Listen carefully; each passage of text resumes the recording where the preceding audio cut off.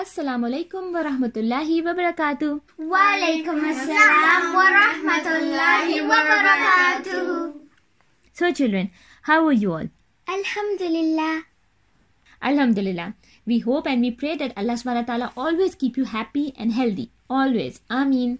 Dear children, welcome back to the journey of our beloved Prophet Muhammad sallallahu alaihi wasallam.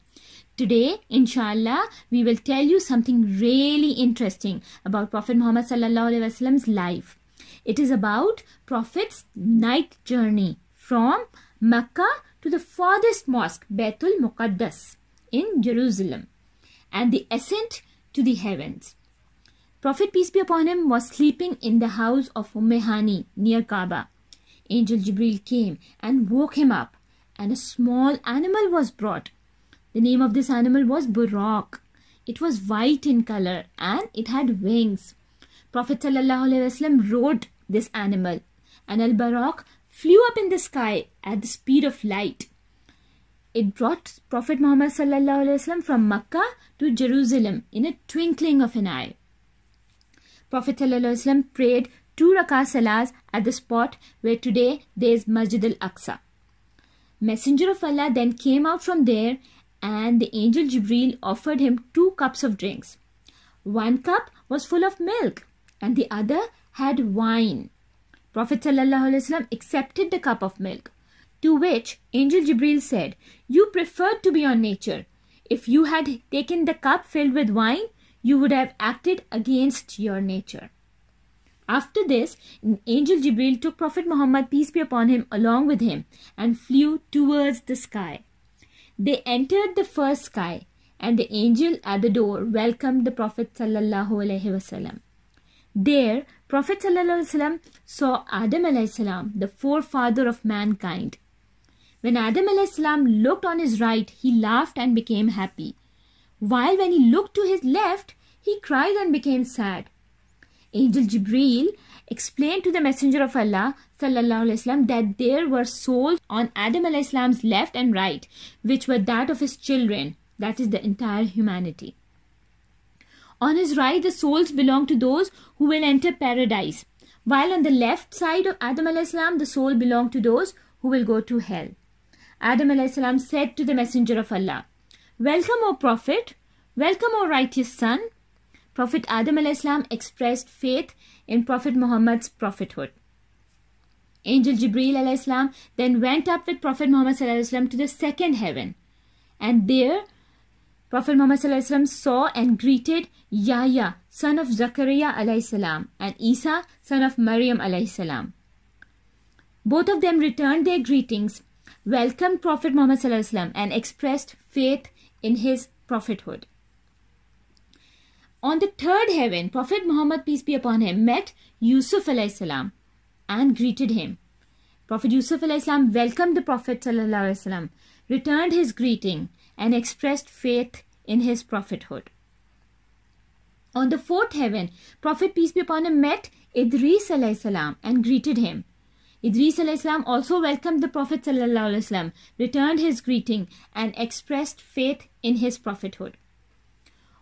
Then on the fifth heaven, Prophet, peace be upon him, met Harun alayhi salam and greeted him. Harun alayhi salam also welcomed the Prophet sallallahu alaihi wasallam, returned his greeting, and expressed faith in his prophethood. On the sixth heaven, Prophet, peace be upon him, met Musa alayhi salam and greeted him. He welcomed the Prophet, peace be upon him, returned his greeting, and expressed faith in his prophethood. Then Prophet Muhammad, peace be upon him, reached the seventh heaven and met Ibrahim alayhi salam there and greeted him. Ibrahim alayhi salam welcomed the Prophet Muhammad, peace be upon him, returned his greetings, and expressed faith in his prophethood. Prophet walked further and reached up to Sidratul Muntaha. What is Sidratul Muntaha? Sidratul Muntaha is the furthermost tree, the lot tree, which is full of leaves and gives a lot of shade. And it is the last destination after which no creation can pass, not even Allah's angels. This tree was emitting beautiful and colorful lights all around it. Prophet Muhammad, peace be upon him, was also shown Baitul Mamur. What is Baitul Mamur? Baitul Mamur is the house of Allah on the seventh heaven that is worshipped and circumambulated daily by 70,000 angels. The angels who once go round, who once circumambulate it, will not have their turn again till resurrection. It means that every day the new 70,000 angels come and worship there.